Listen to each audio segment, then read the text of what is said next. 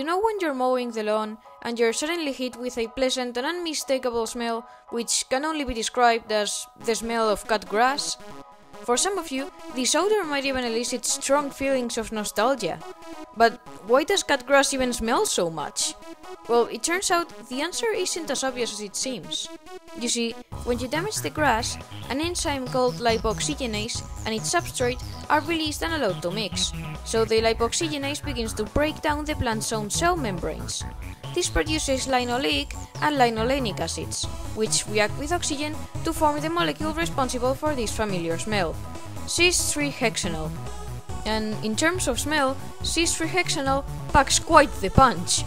Humans can detect its odor at concentrations as low as 25 parts per billion, which, for reference, is like dropping a cup filled to a fifth into an Olympic swimming pool. But there's something very interesting about this smell, because it actually functions as a defense system for plants.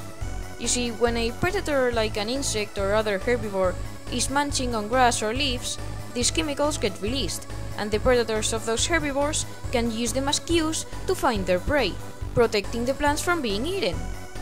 Although animals aren't the only ones to react to the scent of freshly cut grass, we humans tend to associate them with happy times like spring or summer, and with our childhood, hence why some people report feeling nostalgic when perceiving this smell.